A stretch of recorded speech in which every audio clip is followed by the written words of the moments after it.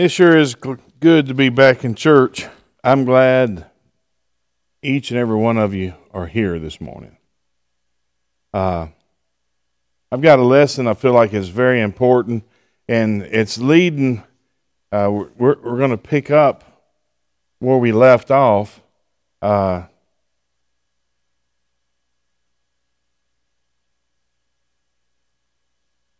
There's an ordination in God's Word, a set of order, and He's put it in order for specific reasons. Now, I don't know, those that are older, like me, can probably remember the times that your mom or dad would say something to you as a child, say, you do this, and you say, well, why do I have to do that? And what was the answer they used to give you? Because I said so. And that's all that mattered. And that's all that matters in this process. Our society is just screaming, saying this is old-fashioned. It's how do you say that word? Say that again. Yeah, that word. Say it again, but without the ly. Fundamental. It's fundamental. It's old-fashioned. It doesn't work in our society. People can choose if they want to be homosexual or heterosexual, and it's none of your business. They can choose their own gender now. They can choose whether they will keep the law or disobey the law, and there's no punishment, no recompense. Good morning, y'all.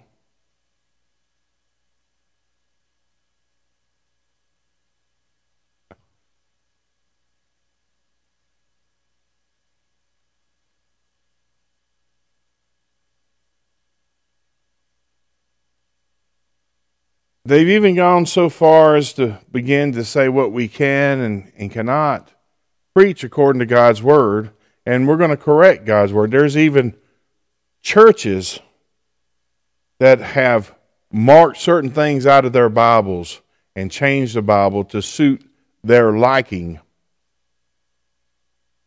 They don't have a Bible no more. It's a book.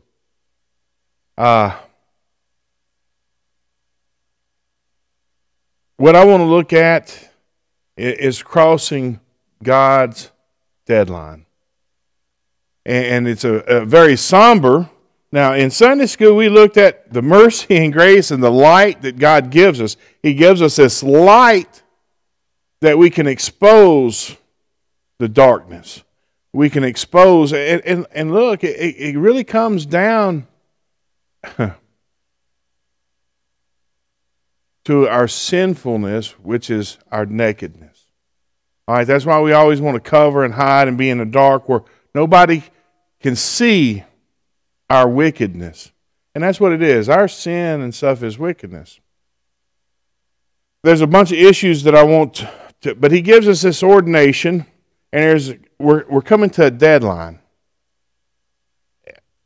And I'm concerned for all of us, myself included, because we've skirted the issues and played games because we act like there's always tomorrow. That's arrogant on our part. There's not always a tomorrow.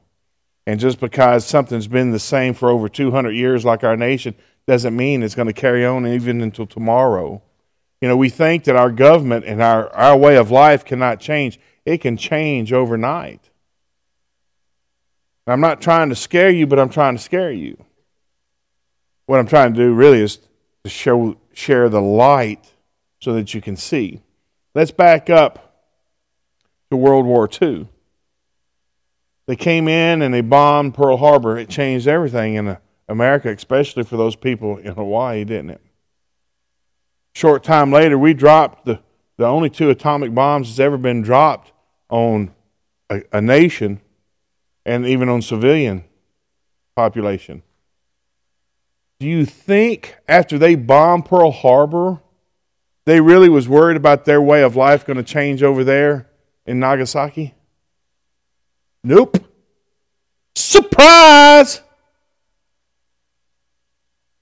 What are you saying? You're for war? No, I'm not even talking about war. I'm just trying to get you to see with history, things can change quick. Crossing God's deadline can happen quick. If you will, turn your Bibles to Psalms chapter 29, verse 1.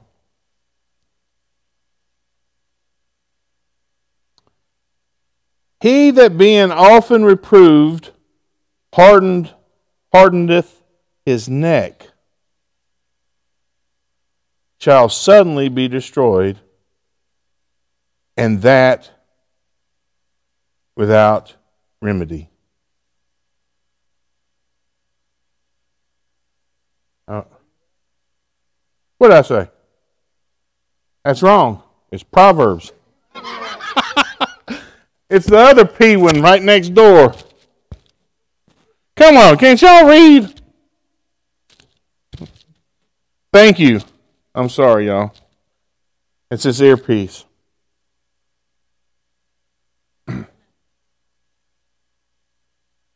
When? Praise the Lord.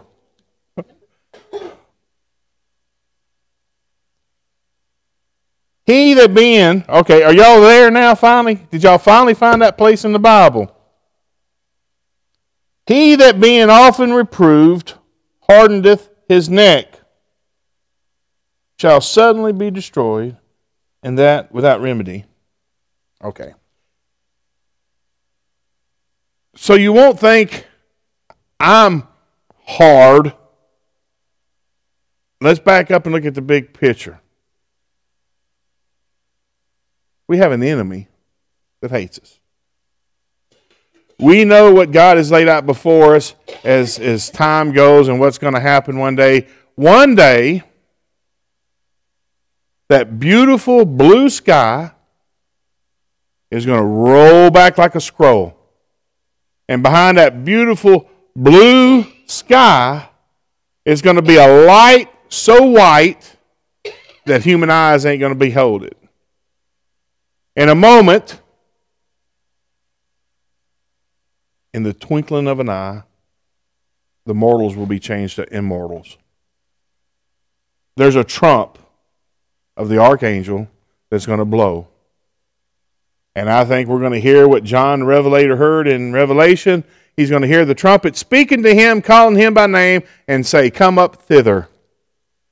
I don't know if they'll use the word thither or not, but that's what they use in the King James.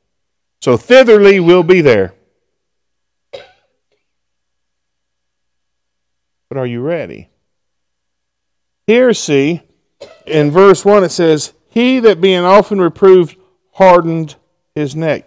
Satan is our enemy. It says he seeks whom he may devour. He's walking around like a roaring lion, and we know how lions feed. I've tried to teach you that. They want to find the weak, the old, the fat, the feeble, the babies, the ones that's fearful, and get them separated from the herd so they can sink the claws in and devour that one.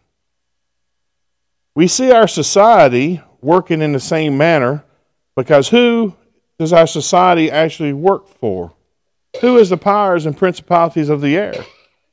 Ever since the Garden of Eden, it has been Lucifer, because Adam gave that control over to him when we took of the forbidden fruit. So that authority was given. Now Christ is going to reclaim it one day. He's already took the keys from hell and death from Satan. But the authority here is still running under the principalities of darkness. They want to separate us. They want to cause fear. Let me ask you a question. Ever since this pandemic started, now look, I know people's dying, but not at the numbers they've said. Is your family the same? Is your family the same? I'm going to tell you no. Our families look at each other different now. They don't like hugs and kisses like they used to. You know what will kill you? Not getting hugs and kisses. That will kill you. They have all these Russian babies in these orphanages. They don't ever touch the babies. Americans go over there and adopt these babies and bring them back. But the first year, these babies are never hugged and loved. You know what? They never change. They're not loving people. And you can't ever, no matter how much love you pour into them, it's something about the human touch. You know, in the very beginning of time, when God looked at Adam, what did he say? It is not good for man to be alone. We all think that we're great loners and we'll do better on our own. That is not true. And we have to take care of each other. We have to look out for each other. Why do you think he tells us to fellowship ourselves together? Can you worship God when you're in your car? Yeah, sure can. Can you worship him while you're at work? Yes. Can they stop me from any of my jobs or anywhere I go from praying? Nope. Not until they can get a chip in my head and know when I'm praying. Because I can pray anywhere. I don't have to necessarily be kneeling. Can I kneel? Yes, I can kneel. Do I kneel? Sometimes I do. Sometimes I pray out loud. Sometimes I pray in silence. But God hears my prayers. God will hear your prayers. Where are you going with this, Skip? Well, we have an enemy that wants to kill us. Actually, we're coming into a place finally. You're going to start seeing truths start coming out. They're already starting to come out on both sides of the media because they cannot help it. The truth is always the truth. And it's always, because it is part of the light, it will always expose the darkness and the wickedness. We have people that's being manipulated by Satan that is trying to destroy our country. And they've been doing it for a long time. And like they're even talking about it now on the mainstream news, on your regular channels that you get on your local stations without satellite and everything, about the World Economic Forum and wanting to change us into a socialist type nation. Now it all sounds wonderful. Now you say, Skip, why are you in politics? This has nothing to do with politics. This has to do about God and who you're going to trust. Our society has given us a bunch of misinformation is what they're calling it. You want me to tell you the true word that you need to use about this misinformation? Lie. It's the great lie. Now, who is the father of lies? What does the word say? Satan. Let me tell you, rest assured, Hebrews 9:27 is true. It is appointed once for man to die. You don't get reincarnated. There's no karma. So if you've been bad, you're going to come back as a snail or something like that. Once. And after the appointment with death is made, then the judgment. Either you knew Jesus Christ or you did not know Jesus Christ. If you knew him, you're saved. If you did not know him, you're not saved. Some people think that they are saved and that they know him. When they meet him, he's going to say, workers of iniquity, depart from me, for I never knew you. They'll say, Lord, didn't we heal many people in your name? Didn't we do this? We went to church every Sunday. He's going to say, I didn't know you. See, Pharisees and Sadducees are religious people. They were looking for Messiah when Christ came. They looked him in the eyes and said, are you him? And he says, I am he. And they said, crucify him. He blasphemes.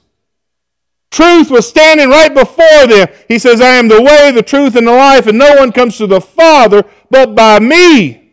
They knew the Father, they said. They had His Word that says Jesus is coming, and they missed Jesus Christ standing right in front of them. Now they've got Lucifer loose here, and he's running around on all the media platforms, and he's telling us we need to be afraid and we're all going to die. Jesus is coming again soon. Hallelujah. Jesus is coming again. Jesus is coming to rescue us. Well, we can't go to church. We might get sick and die. I have a mansion just waiting for me. Do you really believe that? Why are you afraid of the portal that we're going to walk through? Let's quit being afraid and start living to praise God. You know, I personally, I'm not talking as your preacher, I'm talking as Skip. I want to die well. I've not ran a very good race. I want to finish well. So if my government says either deny Christ or we're going to kill you, I say cut my head off. Because I'm not going to deny Christ. Well, we're going to kill your family. Well, then you better get at it.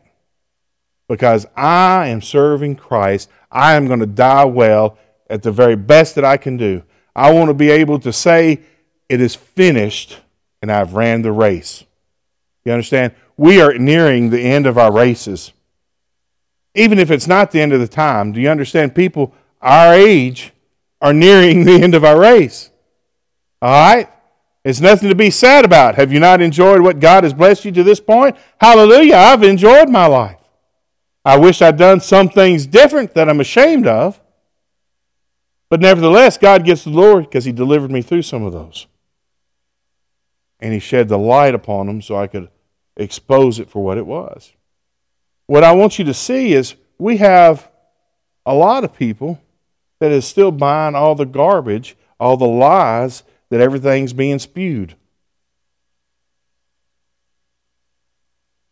And this is what happens in 29 verse 1 of not Psalms, but Proverbs.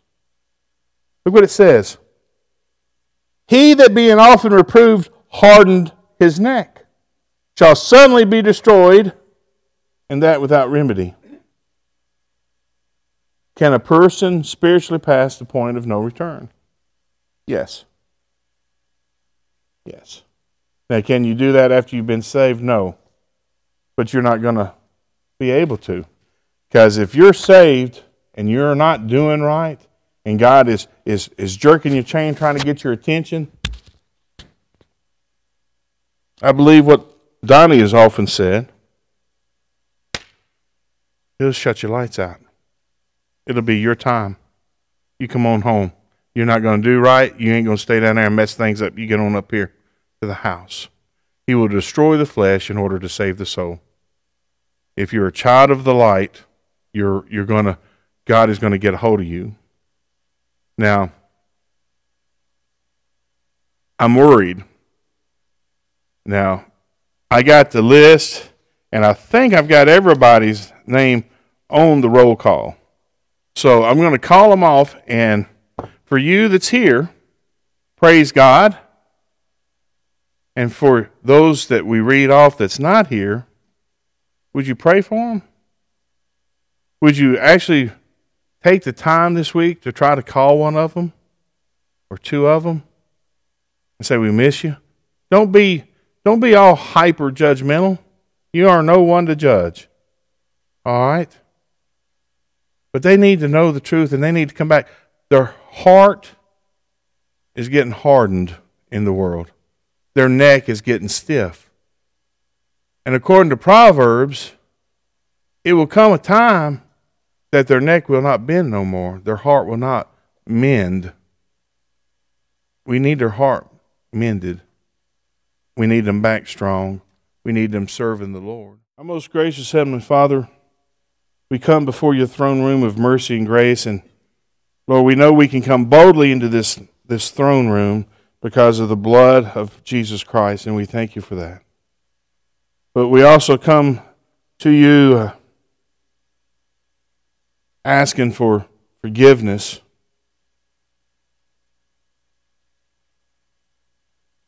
I ask for forgiveness for listening to, doesn't matter who, anything above your word. I know what your word says. It speaks it very plainly. And you've gave me a mind that I can open this word and read it and have understanding. And yet I'll listen to people that I will call experts over the God of the universe. Please forgive me, and you've put me in a position to lead men and women according to your truth. And instead of using that truth, at times I've considered myself an expert of what people did and didn't need, and I would withhold, not wanting to offend or hurt, and sometimes to the greatest detriment of the people I was trying to protect to start with. Please forgive me, forgive this church for not watching after all the people that's been through here. Lord, this list here is many, but I'm sure that if we really went down through the list that we've had over the years, that this would only be a small fraction of the people that's been through here. And Lord, while we didn't want to seem to pester and follow after and hound on people, that's exactly what some of them need. And we failed them. We ask for forgiveness.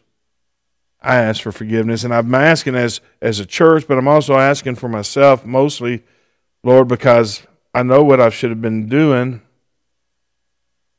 but I don't like people to be mad at me.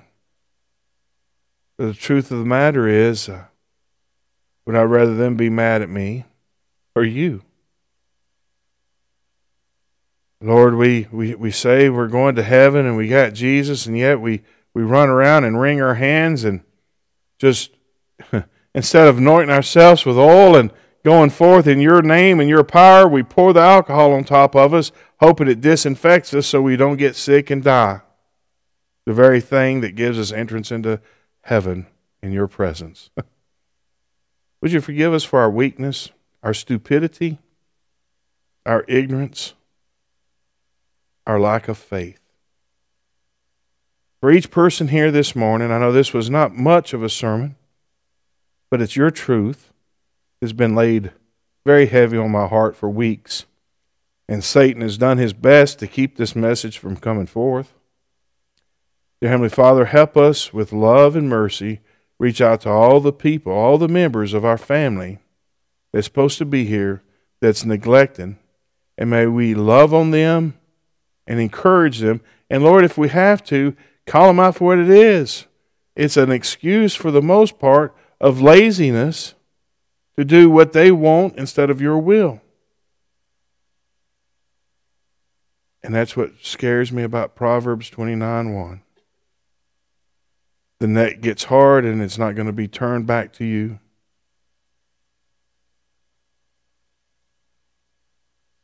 Lord, don't let us lose people to Satan or to lies. Let us be able to offer the truth, expose the light that's yours to the ones that are being deceived with the lies that's being propagated by Satan through, Lord, through all the social media, through doctors, governments. And Lord, it's just not this.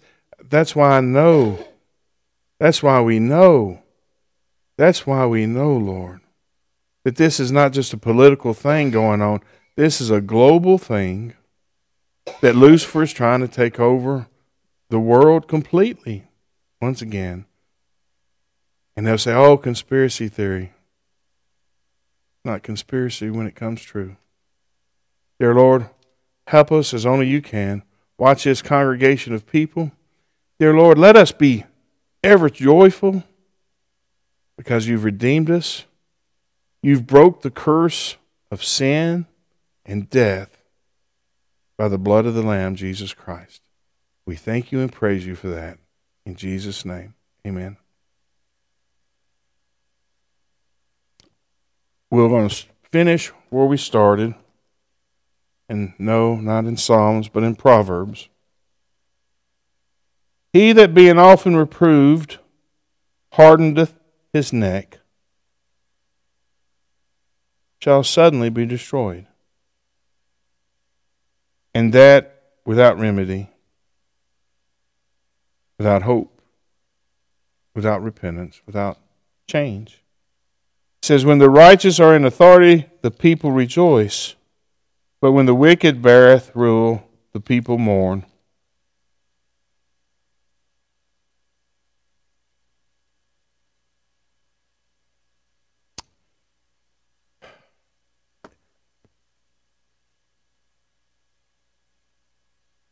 If the sky was to start splitting and the white light starts coming out from behind the blue sky,